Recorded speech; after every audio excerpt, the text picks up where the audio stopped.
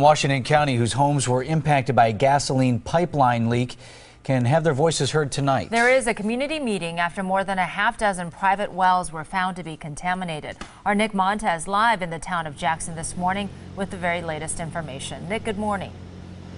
Yeah, good morning. That meeting is scheduled for tonight at 7 at the Jackson Area Community Center. But before that happens, the DNR is expecting to get some test results back at about 10 this morning. And each time they've tested the drinking water, the results have gotten worse and worse. Residents in this town of Jackson neighborhood are bracing for the worst. Jane Gratzett feels West Shore Pipeline isn't being upfront about the July 17th gas spill. So you don't know if your water's safe to drink or not? Not at all.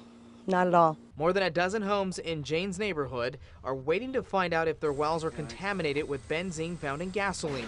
So far, 7 out of 70 are contaminated. I've actually taped the faucets. Rebecca Thelbo is waiting for test results. Obviously, I'm terrified. You don't know what you're going to come home to, if you're going to have a home when you come home from work. And West Shore Pipeline executives will be in Jackson this morning, and we'll be asking them about the gas spill, just exactly how much has leaked and how exactly this rupture happened. On your side in the town of Jackson, Nick Montes, today's TMJ4. Thanks.